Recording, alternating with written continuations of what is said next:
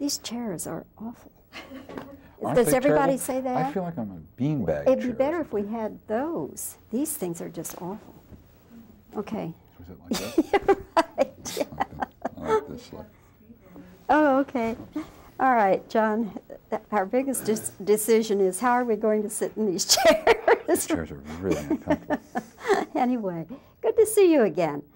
And I must congratulate you on Home Alone. Very entertaining movie. I can't remember when I've laughed that hard in a film. Oh, really, well, thank you. Very, very entertaining. The other thing that just absolutely, when I first saw the exterior of the house, was just like going back in time, because that is almost an exact replica of the house that my husband's parents had for many, many years in Indiana. And everything, you walk in the entryway and off to the left, it was their house. I keep building the same house. I had a production designer who, every movie we pick a house and build these suburban houses on a soundstage, and we tear them down at the end. We build another one. He said, you know, this is your 6th house with a central foyer, dining room, living room, upstairs, 4 bedrooms upstairs. And when we build one and not tear it down, so, it's great old traditional Midwestern brick house. But it was someone's home, I guess. Oh, it was a real house, sure. I try to do that as much as I can. You know, and those did you backlot streets, they all sort of, that's the Beaver's house, or, you know. So I go in the real neighborhoods. And did you shoot inside the house? We shot the entrances and exits in the backyard and the back steps. The rest of it you have to build on the stage. What actually sparked the idea for this story? You know, that fear, you know, there's a fear that children have of being left behind, and there's the fear that adults have of leaving their kids behind, which I thought would be a good emotion to build a movie on. And I wanted to do a picture that, I wanted to do a comedy with a 7-year-old, and see what, you know, as a writer I was challenged by, well, let me say, I'm going to have to write like a 7-year-old boy thinks. That's really where it came from. And I had, we were going to go on vacation, and it hit me just a couple hours before we were leaving. You know, what if I left one of my kids behind and flew somewhere and couldn't get back? You know, how would he deal with it? Did you write it especially for Macaulay? He was in the back of my mind. I had just finished Uncle Buck, and I had a wonderful experience with him there. He was a great deal of fun to work with, and I think that was in the back of my mind. So as soon as I finished it, and Chris read it and agreed to direct it, we contacted Mac. He looked at a bunch of kids. It was his decision, and Chris's decision, and he picked Mac over all the other kids. It wasn't even close. It was an ensemble cast as far as the children were concerned, except for Macaulay, but just getting the mix of the children, was that a difficult? Well, you know, we spend a lot of time casting. You know, I think sometimes people just grab, you know, they focus on the stars, and then let the other parts take care of themselves. I've always believed in casting every part as if it were a lead, so that every player that you have in the movie is as strong as they can possibly be, and it just makes for a fuller, richer film. And casting that family is very important, and it would be very easy to just grab 10 kids, put them in there, but give them all a little distinction. I think makes the picture much, much better. Would Macaulay ever challenge you or Chris and say, a little kid wouldn't do that, or he wouldn't say that? You know, I think a lot of those things get ironed out in rehearsals. You know, Chris would, if that happened, Chris would have gotten in rehearsals and would have been straightened out. He was great help in the way he played a lot of things. I had my 10-year-old son was sort of my technical advisor. You know, ran a lot of this stuff by and said, does this make sense, taking paint cans? And, yeah. Do we have any paint cans? No. And how did your children then respond to it? Oh, they loved it. This is the first movie I made without teenagers kissing. You know, this was a big deal for them. As far as the adult roles, what was the challenge there for you as the writer and the producer? Well, it's to get well, to get Catherine in the movie was real important. So we had someone who could play the comedy, and we certainly know she could play the comedy, but can also be a real mom, somebody you believe as this boy's mom. I mean, that's a main thing with my pictures, is that you've got to believe that these people are families. And if by the end of the film I'm not referring to the characters by their picture name, I haven't done that. You know, I mean, I still, you know, John Candy in Planes, Trains, and Automobiles to me is Del. It's not John Candy, it's Del. It's Del Griffith. And Catherine, I just felt she was, you know, she could be that kind of mom. Chris, you know, it was Chris's picture. Chris directed it. Chris picked the cast, but he was very. He cast the families as families, not just took a bunch of actors and said, okay, you be this one, you be that one. You know, once he got Catherine, he said, who would be the best husband for her, and would you believe him? And he agonizes over who's going to be the right husband, and how will they complement each other. Well, John, again, it's just a delightful film, and I think you guys have a big hit on your hands. Made you laugh, huh? Oh, it did a lot. That yeah, last 20 minutes. I want to see it. Happy. I want to see it again, really. Oh, great. Thank you, John, very much. Thank Good you. to see you again. These chairs are awful.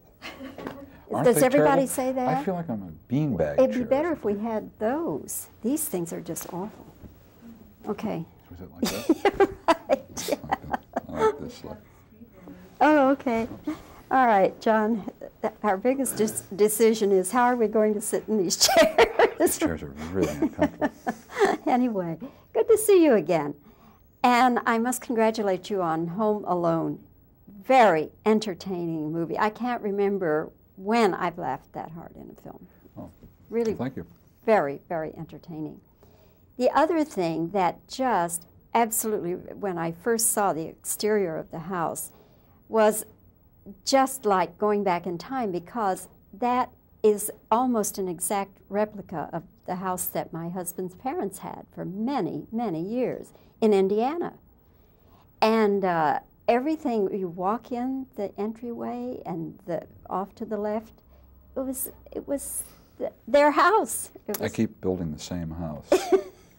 I had a production designer who, every movie we pick a house and build these suburban houses on a soundstage, and we tear them down at the end. We build another one. He said, you know, this is your 6th house with a central foyer, dining room, living room, upstairs, 4 bedrooms upstairs. And when we build one and not tear it down, so, it's a great old traditional Midwestern brick house. But it was someone's home, I guess. Oh, it was a real house, sure. I try to do that as much as I can. You know, and did you? Backlot streets, they all sort of, that's the Beaver's house, or you know. So I go in the real neighborhoods. And did you shoot inside the house? We shot the entrances and exits in the backyard, and the back steps. The rest of it you have to build on the stage. What actually sparked the idea for this story? You know, that fear. You know, there's a fear that children have of being left behind, and there's the fear that adults have of leaving their kids behind, which I thought would be a good emotion to build a movie on. And I wanted to do a picture that I wanted to do a comedy with a 7-year-old, and see what, you know, as a writer, I was challenged by. Well, let me say, I'm going to have to write like a 7-year-old boy thinks.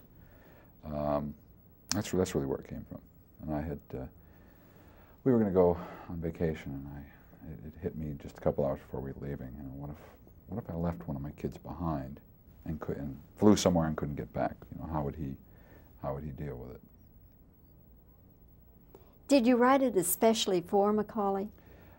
He was in the back of my mind. I had just finished Uncle Buck, and I had a wonderful experience with him there. He was a great deal of fun to work with, and I think that was in the back of my mind. So as soon as I finished it, and Chris read it and agreed to direct it, we contacted Mac. He looked at a bunch of kids. It was his decision, and Chris's decision, and he picked Mac over all the other kids. It wasn't even close. It was an ensemble cast as far as the children were concerned, except for Macaulay, but just getting the mix of the children, was that a difficult? Well, you know, we spend a lot of time casting. You know, I think sometimes people just grab, you know, they focus on the stars, and then let the other parts take care of themselves. I've always believed in casting every part as if it were a lead, so that every player that you have in the movie is as strong as they can possibly be, and it just makes for a fuller, richer film. And casting that family is very important, and it would be very easy to just grab 10 kids, put them in there. But give them all a little distinction, I think makes the picture much, much better. Would Macaulay ever challenge you or Chris and say, a little kid wouldn't do that, or he wouldn't say that? You know, I think a lot of those things get ironed out in rehearsals. You know, Chris would, if that happened, Chris would have gotten in rehearsals and would have been straightened out. He was great help in the way he played a lot of things. I had my 10-year-old son was sort of my technical advisor. Ran a lot of this stuff by and said, does this make sense, taking paint cans? Yeah. Do we have any paint cans? No. And how did your children then respond to it? Oh, they loved it. This is the first movie I made without teenagers kissing. You know, this was a big deal for them. As far as the adult roles, what was the challenge there for you as the writer and the producer? Well, it's to get Catherine in the movie was real important. So we had someone who could play the comedy, and we certainly know she could play the comedy, but can also be a real mom, somebody you believe as this boy's mom. I mean, that's a main thing with my pictures, is that you've got to believe that these people are families. And if by the end of the film I'm not referring to the characters by their picture name, I haven't done that. You know, I mean, I still, you know, John Candy in Planes, Trains, and Automobiles to me is Del. It's not John Candy, it's Del. It's Del Griffith. And Catherine, I just felt she was, you know, she could be that kind of mom. Chris, you know, it was Chris's picture. Chris directed it. Chris picked the cast, but he was very. He cast the families as families, not just took a bunch of actors and said, okay, you be this one, you be that one. You know, once he got Catherine, he said, who would be the best husband for her, and would you believe him? You know, agonizes over who's going to be the right husband, and how will they complement each other. Well, John, again, it's just a delightful film, and I think you guys have a big hit on your hands. Made you laugh, huh? Oh, it did a lot. That last 20 minutes. I want to see it. Happy. I want to see it again, really. Oh, great. Thank you, John, very much. Thank Good you. to see you again.